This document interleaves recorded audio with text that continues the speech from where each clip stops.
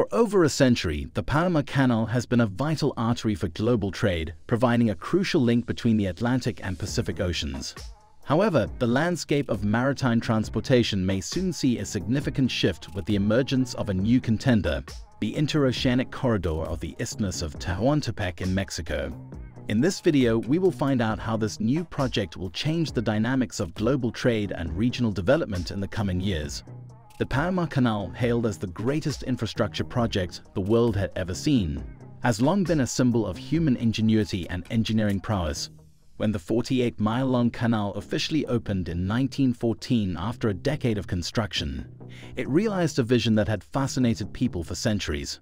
However, in recent times, the Panama Canal has encountered significant challenges, particularly due to water shortages. With 3% of global maritime trade passing through the canal, the Panama Canal Authority has been forced to reduce traffic to 25 ships per day from an average of 39 per day in 2022, with the possibility of further reduction to 20 ships per day. In light of these challenges, attention has turned to the Inter-Oceanic Corridor of the Isthmus of Tehuantepec, also known as CIIT. But does this ambitious project in Mexico have the potential to emerge as a true alternative to the Panama Canal? The canal's director, Ricardo Vizquez Morales, acknowledged that the Mexican solution could pose a potential threat to the Panamanian operation, although he emphasized that a replacement route would only be necessary in the event of a complete water shortage, a situation that is not currently anticipated. But one of the major challenges facing the Panama Canal is its capacity constraints.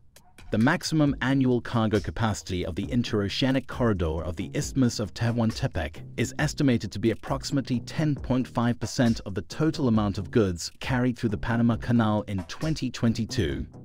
This highlights the potential significance of CIIT as a viable alternative route for maritime trade.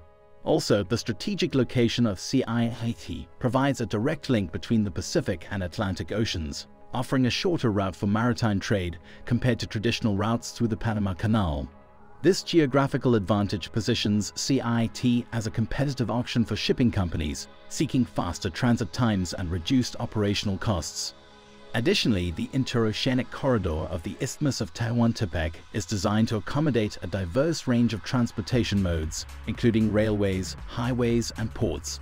This multimodal infrastructure approach enhances its appeal as a comprehensive and efficient trade corridor capable of supporting the evolving needs of global commerce. With a projected investment of over $4.5 billion from both Mexican and foreign companies, as well as a commitment of $2.85 billion from the Mexican government, this ambitious project is poised to rival the Panama Canal as a crucial trade route. Spanning the narrowest part of Mexico between the Pacific and Atlantic Oceans, the Tehuantepec Isthmus Inter-Oceanic Corridor is a flagship infrastructure initiative under the administration of President Andrés Manuel López Obrador.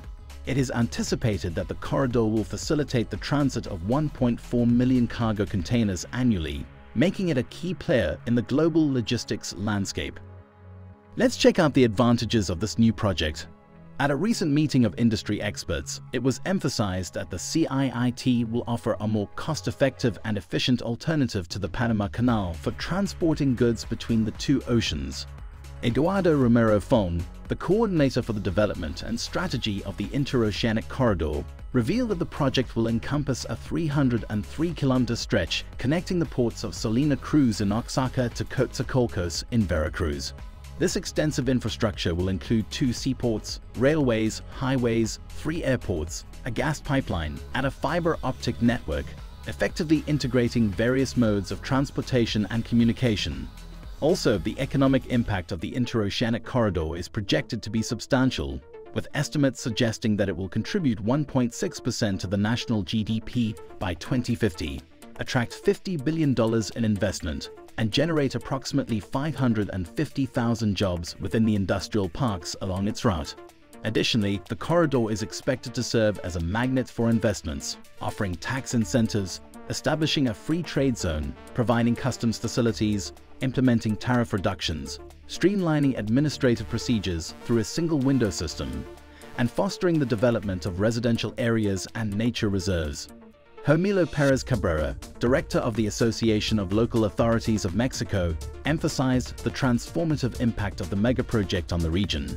He highlighted that 79 municipalities will be at the forefront of this monumental development, which is poised to create a ripple effect of prosperity and employment opportunities. So what are the vital operations for this ambitious project? One of the most crucial aspects is the rehabilitation of the Tehuantepec Isthmus Railway. This railway, originally built under President Porfirio Diaz, is getting a major facelift to meet the current needs of the corridor. We're talking about rehabilitating 227 kilometers of railway, 82 bridges, and 290 drainage works for Line Z. Line FA will see 310 kilometers, 91 bridges, and 680 drainage works rehabilitated, while Line K will undergo a massive transformation with 459 kilometers, 526 bridges, and 318 drainage works on the agenda.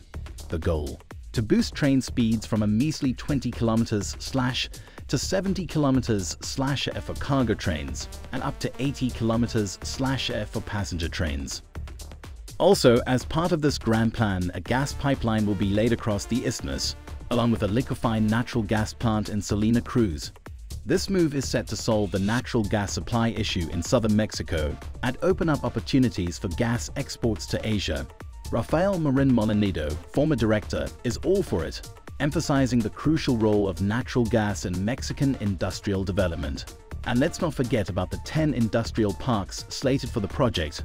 They'll be getting a natural gas boost too. Construction began in October 2022 with an eye on an October 2024 inauguration. But of course, no grand project is without its fair share of complications. Layoffs and funding issues have caused some delays, but the government is ready to invest 60 billion pesos, which amounts to approximately $3.52 billion to ensure that this vision becomes a reality.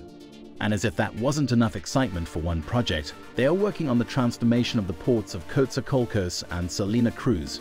It's all part of the master plan to catapult these ports into the big leagues as the largest in the country. The Tehuantepec Isthmus Railway and its accompanying initiatives are nothing short of awe-inspiring, and we eagerly await the transformation that lies ahead. Let's know what you think about this project in the comments section.